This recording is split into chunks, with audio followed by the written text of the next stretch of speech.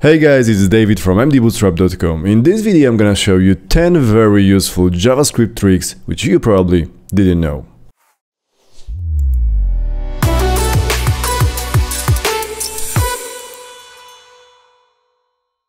Short-circuit conditionals are a condensed way of writing simple if statements.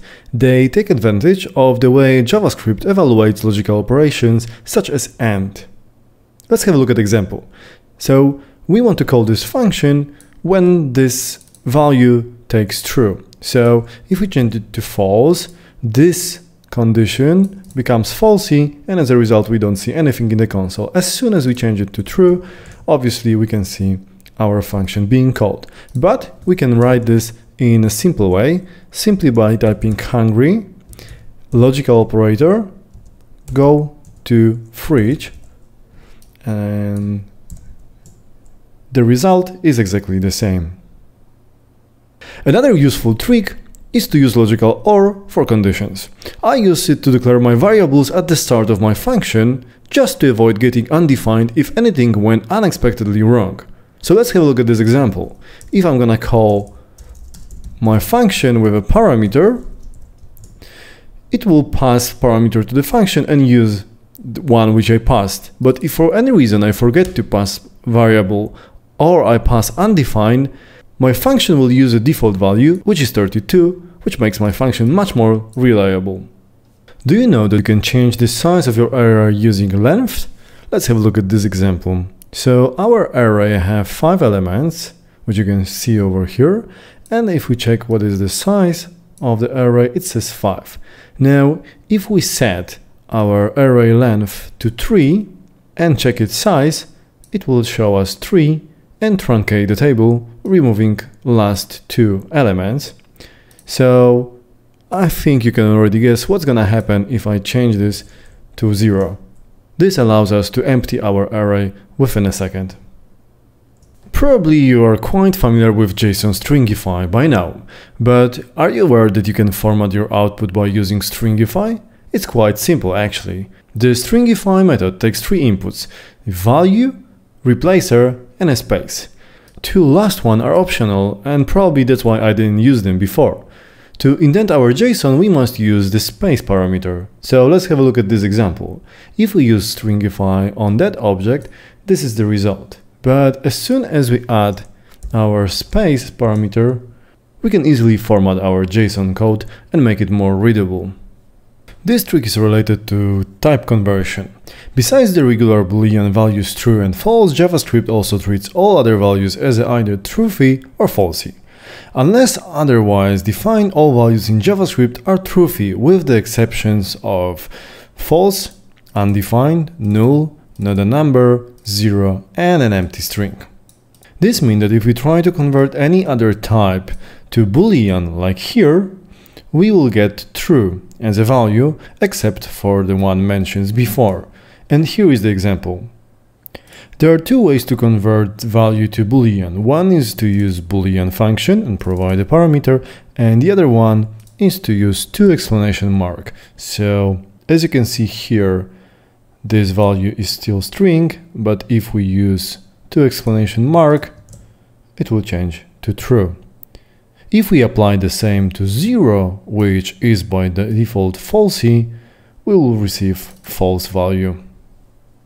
Another interesting trick is also related to conversion.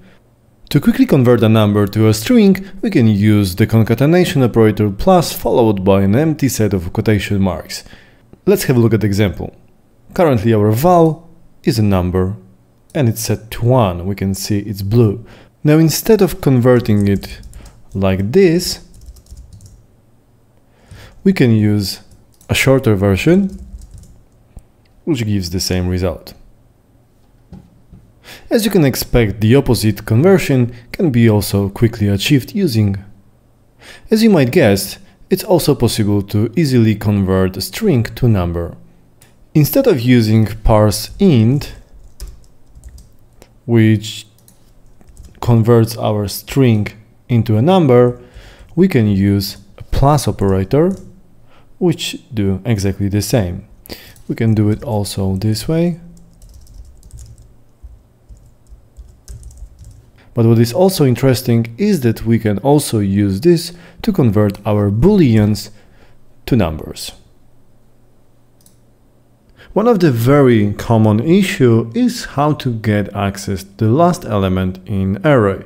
Obviously, you can always check the size of the array, but there is a simpler way. You can use slice with a negative argument. So if you use -1, it will give you the last element. If you use -2, it will give you 2 last elements, and so on and so on. Another very useful trick is to use a REST operator. Finally, the operator, sometimes called spread operator, that came with ES6 allows us to write much cleaner code and simplifies the way in which we carry out different operations.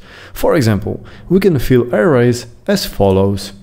So as you can see, we have first array over here, and then we can easily concatenate and add this first array into the second one simply by using REST operator. This will concatenate all arguments together, and as a result we can see array which has other foo, then foo bar, and then other bar.